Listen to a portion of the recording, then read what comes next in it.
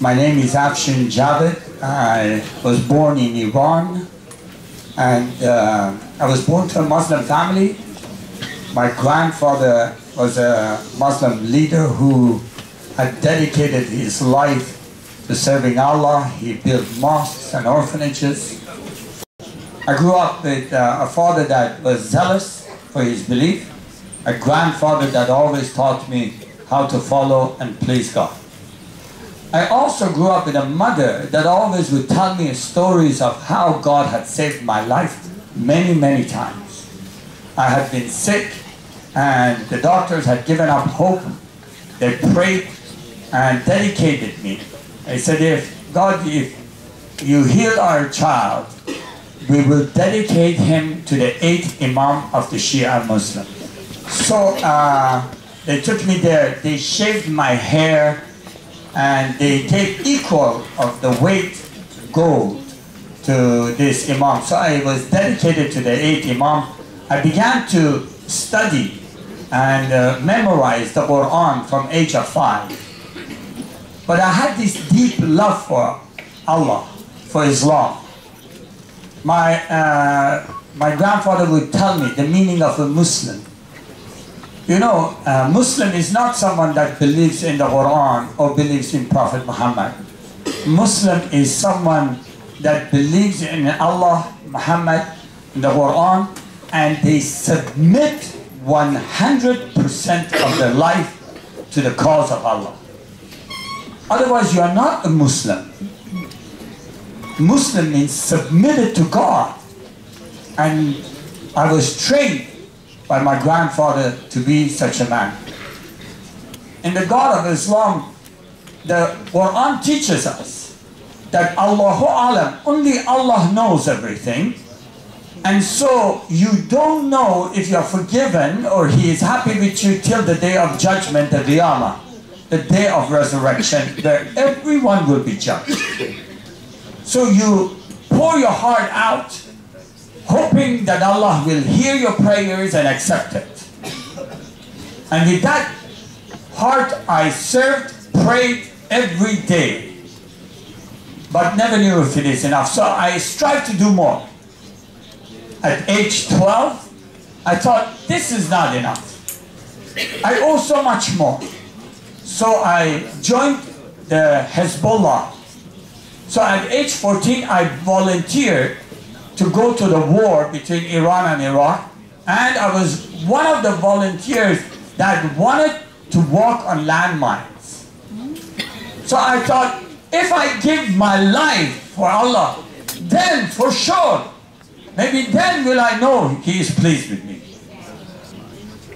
And so they saw the zeal in me and they said, okay, you cannot die for Allah, but will you be willing to kill for Allah? I said, of course. I remember the first time I saw someone die. When they were giving life, I noticed as if something also died within me. So every time I went to the next execution, I wanted to keep busy. So I would experiment to see how long it would take this person to die. And I thought, while I stand there, watch this man die, I take pleasure in knowing that maybe Allah will see my sincere heart that I am willing to do everything for Him and He will be pleased with me. But I did not feel that. My grandfather one day told me, Afshin, why don't you go to United States of America and why don't you tell these poor misled Christians about Muhammad, our Prophet, sallallahu alayhi wa sallam, which is what's something I used to say. Now it's a tongue twister, you know. But I thought, this is good. He said, if you convert these Christians into Islam, then Allah will be pleased with you. I got out of Iran, went to Pakistan. I was in Pakistan for 2 years, more than 2 years. I acquired some false passports and I traveled to Malaysia with my brother. In Malaysia, while we were getting ready to go to the next country, which was Canada or United States, I was arrested and put in prison. At that point, I had 30 illegal passports. You know. Anyways, I also meditated in the Quran. I had gained the spiritual powers. I would pray for people and they would get hurt. If anyone did something that I found upsetting, I would pray for them. I remember one time there was a soldier and he was making fun of me. He was probably about 10 to 15 meters away from me. He was making fun of me. I didn't say anything. Then he made fun of Ayatollah Khomeini. And the moment he said this, I got angry with him. And I prayed a prayer. And I just looked at him and my hands were bound. I just, 15 meters away from me, he began to choke. And I held him there by these powers that I had. Till he was literally dying. Then I let go. And the guy turns around and runs. So I had gained these powers. And I wanted more. I prayed and prayed and prayed and fasted and prayed more than any Muslims you have ever met. One night as I was praying, I felt the presence of an evil spirit that came into the room. And the moment this evil spirit came into the room, I knew he intends to harm me. And I, being a good Muslim, had no fear of evil, because as a Muslim we say Allahu Akbar, Allah is the greater one. You normally translate in English Allahu Akbar, Allah is great, but no, actually the real heart of Allahu Akbar is Allah is greater than anyone, anything else. So I said, I believe in Allah. The moment I bring the name of Allah, this thing will run away. So I said, Bismillah ar-Rahman ar-Rahim, and I expected it to run away, but it didn't. It came closer. So I said, oh, I have made a mistake. You know, Muslims have a shahada, a statement of faith that you give. I believe in Prophet Muhammad, I believe in Allah and Prophet Muhammad, and so on and so forth. I said, I must introduce myself as a Muslim, then it will run away. I said, you know, I gave the shahada, and then you say, Satan be away. And I said that, and it didn't go away, it came closer. I started to recite the Quran, fully expecting the holy scriptures of Islam will make this spirit run away. But it came closer. At that point, I began to choke. And I couldn't breathe.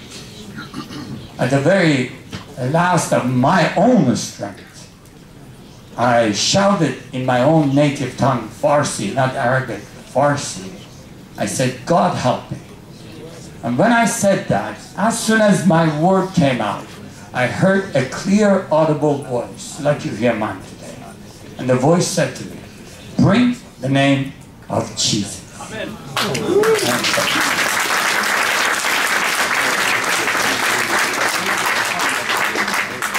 And the moment I opened my mouth, I literally was a desperate man drowning, and someone is offering a rope. I opened my mouth. But as a Muslim, we are habit. We are, you know, human beings. We are people of habit. We have a habit. We say, Ya Allah, Ya Muhammad, Ya Ali. So call upon you, Allah, call upon, so on and so forth. So it is normal with that kind of training to open your mouth and say, Ya Isa. But I didn't. A sentence came out of my mouth which I was not in control of. And the sentence was this: Jesus, if you are the truth, show me yourself. I don't know why I said that, but before the sentence was finished, this evil spirit had run away. And I was a bit confused. Allahu Akbar. Jesus is one of our dearest prophets, but the man, Allah is definitely greater than Jesus. Then how come the name of Jesus is able to accomplish something that the name of Allah could not do? And my teacher said, don't ask too many questions, all of you Muslims, because If you ask too many questions, you either become crazy or you become an infidel. I said, I will never ask this question. Forget tonight happened. I will go to bed and I will just forget it. I slept, got up in the morning like every other day. A good Muslim wakes up before the sun rises to give the first prayer. And when you start in the name of Allah. And as I began to say Bismillah ar-Rahman, in the name of Allah, who is most merciful, most gracious, I heard a voice that said, then why would Jesus help you? And this question did not let me go for 2 weeks. After 2 weeks, the solid foundation of my faith was gone. So in desperation, I said, God, I will pray, and I will fast, and I will not move from one place till you show me the way, you show me the truth. No matter what you show me, I will follow you. At that very moment, the whole room changed atmosphere, and a man stood in front of me in the middle of the room, whose whole being was shining like that. You see, as a Muslim, you do sins, you do good things. All you have to do is make sure that the good part is more than the bad part. It's scary, right? Well, I tell you the truth. I had tried to do many good things in my life. I had done many, many things by any standard in any religion. They would have said these are good things. I'd help people and everything else. But that moment I realized, no matter how much good you do, no matter how much good you do, the very first moment you do one mistake, one sin, that sin is enough. The judge is just, he must judge you for that, like every other just judge in the world. You cannot say, I have fed so many orphans and I killed only 2 people, so you should let me go. They would think you're crazy. The just judge does not judge according to how many good things you have done, but according to what you did not follow, where you broke the law. And I realized that very moment, the moment he appeared, and I knew that the only thing that can save me is forgiveness, not good works. So I ran to the corner of the room, and I held my head literally in my arms, and I shouted in the most fear I have ever had, forgive me, forgive me, forgive me, forgive me, forgive me, forgive me, and I couldn't stop. And I was begging for forgiveness, but I didn't think he would give it to me. At that moment, in the middle of the desperation, as I'm shouting, forgive me, I felt a touch on my left shoulder. And a gentle voice that said, I forgive you. In the moment.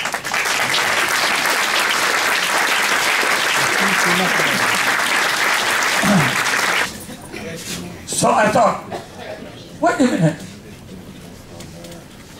Only God can forgive. This is God who forgave me, but I feel forgiven right now. Who are you? I was studying about God for so many years, but this is a different God, because Allah is merciful and forgiving, but you don't only know if you are forgiven in the day of judgment. Who are you that forgives me and I feel forgiven? And he responded, I am the way, the truth, and the life.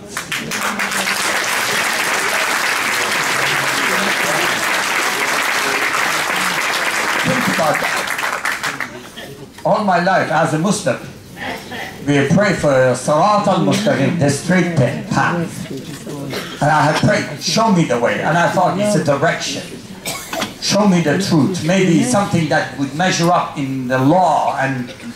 But truth and the way, thank you. He is saying something so different than any religion in the world, any philosophy. The way is a person. The way is a person. It's not a direction. The truth is not something you take to a court and you measure, is it truth or not? Truth is a person. Life is a person, and that person is standing in front of me.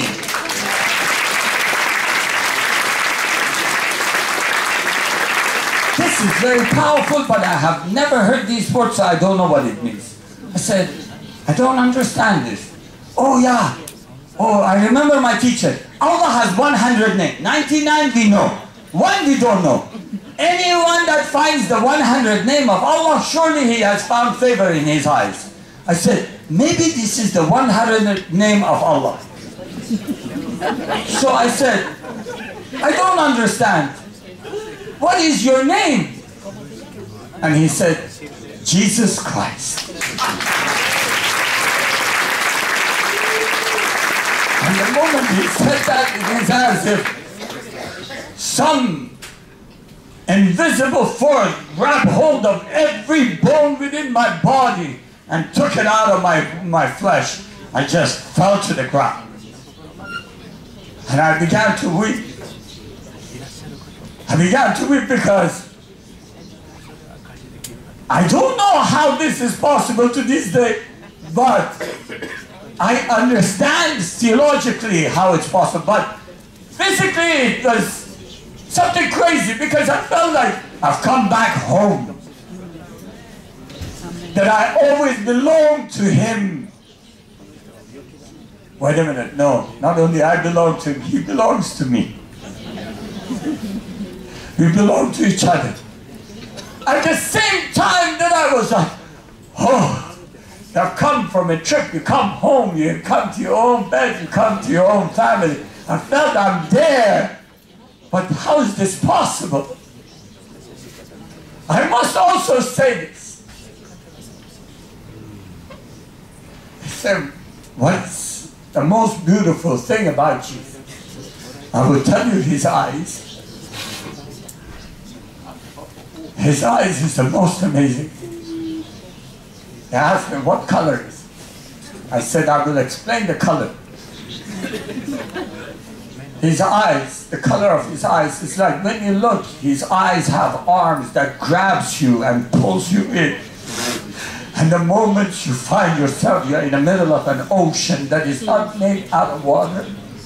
This ocean is a never-ending ocean that has no bottom. And it has waves that does not go towards shores, but actually you are in the center of it, and the waves from every corner of it comes towards you and slaps you and washes over you. And every wave is a wave of mercy and love and compassion and the goodness and the kindness of this marvelous God that in His goodness and love created this universe, but within it He made a clay and desired to love it and gave His breath for it. That is the color of the eyes of my Lord and Savior. 2 hours I cried. After 2 hours He says, Afshin, look up. And I looked up and I saw like this TV screen. And I saw people of all nations and all generations, and everyone has sinned. But I, coming from an Islamic background, I'm so focused on who has sinned. And I said, oh, I live among all these sinners. And he says, Afshin, how easy did I forgive you? Oh, very easy. We Persians have a saying, as easy as drinking water.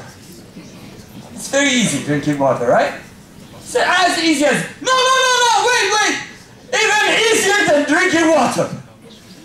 He said, Afshin, I can forgive all of them as easy as I forgave you. Who's going to tell them? Of course.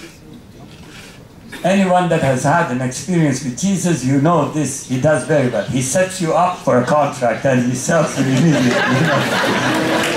So I said, send me! Just now I was sitting in the Sudan and said, the Orthodox are here, the Catholics are here, the Anglicans are there, so many, from so many denominations, and not just regular people, leaders. shepherds of so many. It's so much influence. Beyond that, there are people that have a heart to know and experience this true life in God. God bless you all.